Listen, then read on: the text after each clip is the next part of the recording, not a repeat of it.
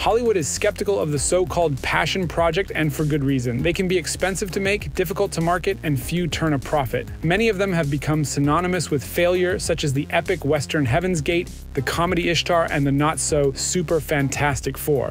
So, unless your name is Cameron or Nolan, don't get your hopes up. Or actor-director Kevin Costner, who is gearing up for a new multi-million-dollar gamble titled Horizon: An American Saga. So I hope that you've signed on for some action, gentlemen, because you're going to get it.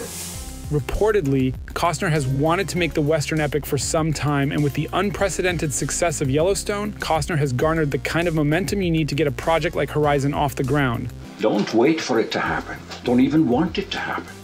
However, while it may seem like the perfect moment for Costner, it's hard to ignore his less than stellar track record. Costner won Oscar Gold for directing and producing Dances with Wolves, a Civil War-era Western, but the post-apocalyptic Waterworld, which he produced, sank at the box office. Did we mention that Horizon is a two-part film and that its budget has ballooned to a reported $100 million, leading its star director to mortgage his 10-acre California home to cover costs? And what are you prepared to do now? What would you have me do?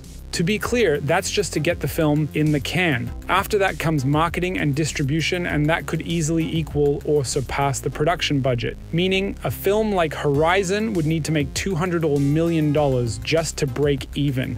Are you ready to do that?